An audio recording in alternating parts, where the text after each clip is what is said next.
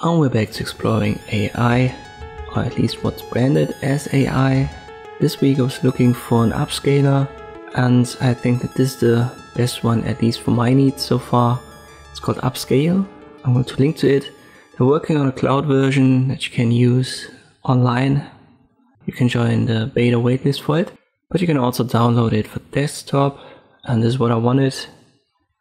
I use Windows, so I left click on it, and then you get a simple exe that you can open right here. This is what it's going to look like when you've got it installed.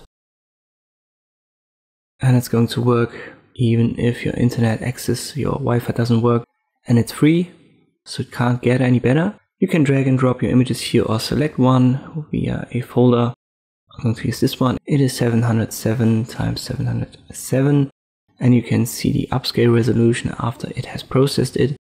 For select model, there are a couple of options. I'm going to use digital art. They're going to look a little bit different depending on the model that you use, but for the most part, digital art is what I needed. You can double upscale it, and now you see it's way bigger. I don't need it that big, but just in case you need it, obviously it's going to take more processing time when you double upscale it. It's simply a 16 times upscale. You can select the folder where the upscaled image will be. I've created an images to upscale folder and an upscaled images folder on my desktop, because you can also use batch upscale up here. In my case, I'm going to put it just in a download folder, and here's the batch upscale, so you can select an entire folder where you put like 20 photos, whatever, and they're going to get upscaled as a batch.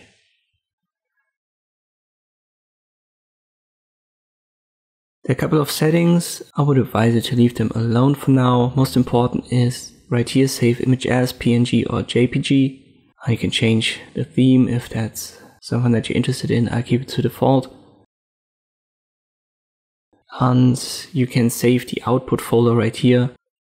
When you've got something created like I did, upscaled images on your desktop, you may want to make this your default. You can save that here. But that's all there is. Just click on upscale. It's going to take around a minute or two with a size of 707 × 707. There are alternatives, and you can access them online. I'm going to link to them as well. Pixel Cut, for example, just drag and drop it here. And Tiny Wow, as far as I can tell, they are also free to use. They were when I used them. I'm going to link to each. But Upscale right here, this is the one that I can use on my desktop. Therefore, this is the upscaler of my choice.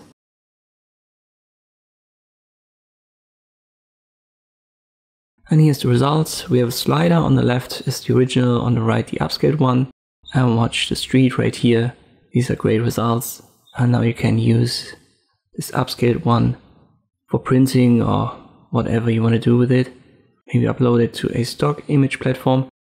Be aware that there is a watermark on the bottom right, but this watermark is only in the app, so the upscaled image doesn't have that. And here is the upscaled one. It now has almost 24 megabytes. So it's way bigger, which is only logical, but everything works fine here. Once again, it's free, I'll link to it, check it out, and maybe the cloud is already available, but if not, use the download version like I did here. I hope this video was helpful, thank you for watching, and I'll see you next time.